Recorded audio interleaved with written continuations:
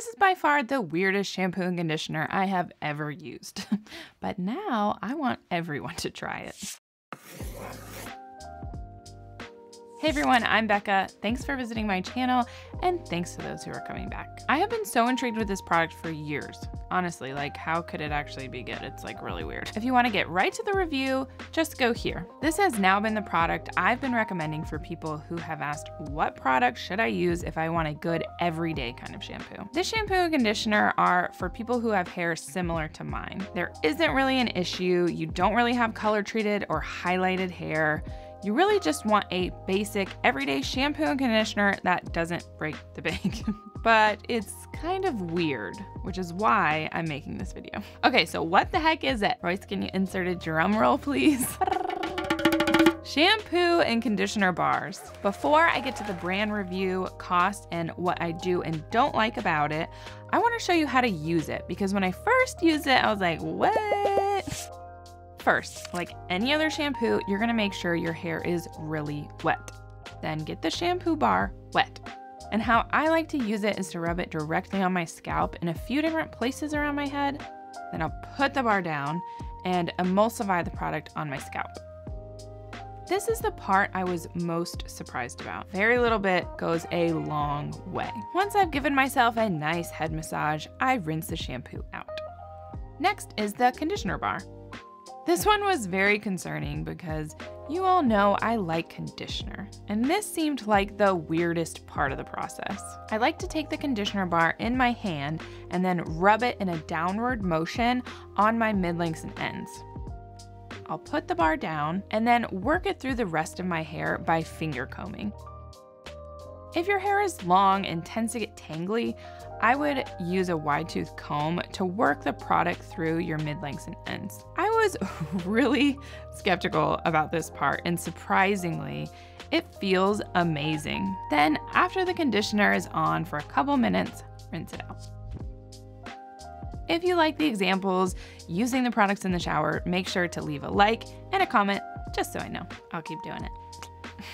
I have tried 2 different brands of shampoo bars, Lush and Earthling Co. I recognize there are more brands out there, but I wanted at least to do 2 different brands before making my final conclusion about shampoo and conditioner bars. The Lush shampoo bar was about $14 and the conditioner was about $15. I couldn't find the scents that I had, so I can't remember what they are or what I was targeting. Most likely it was moisture and shine or something like that. The Earthling Co. brand was $15 for the shampoo and $15 for the conditioner, and I got the scent Cool Breeze. Which smells amazing. Of the 2 brands, I really like the Earthling Co., and that's the one I would recommend trying, and it's the brand that I'll be talking about for the rest of this video. Just so you know, I'm not getting paid to say any of this, and I bought these products with my own money. Here's what I like about using the Earthling Co. shampoo and conditioner bars. The cost is amazing. For a good quality product, $30 for both the shampoo and the conditioner. It's a great deal. You know I like me some bougie brands, so this might be the cheapest shampoo I've recommended on my channel. And if you sign up for their subscription, it's cheaper. Next, the ingredients. This might be the smallest ingredients list of any of the products I've recommended. It lacks all the buzzword ingredients like sulfates, gluten, parabens, fillers, preservatives, silicones. So if ingredients are your #1 priority, this could be a really good option for you. Here's an excerpt from their website that I thought we could read together.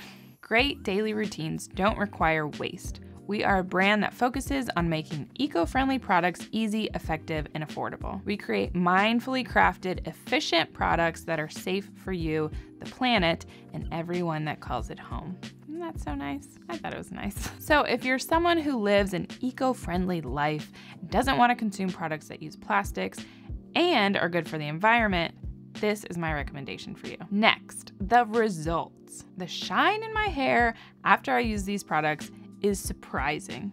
Like legit, I was shocked. I didn't add any extra products to my hair I lied. Okay. I added a heat protectant because y'all know I don't live without a heat protectant. And that's it. That's the only other thing that's in my hair other than using the shampoo and conditioner in the shower. I mean, it's not like glass, but this is shiny. For only having a heat protectant? Come on, bro. And for having like 10 ingredients? What the heck? Shocked. Again, I was shocked. My hair feels amazing. It smells nice.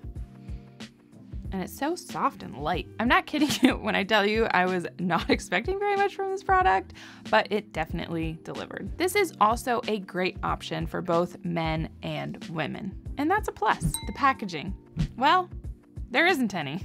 It comes in a recyclable box and that's it. No plastic containers. And it's lasting a long time. I've had this product and used it consistently for about 2 months now, and I still have a lot of the bar left.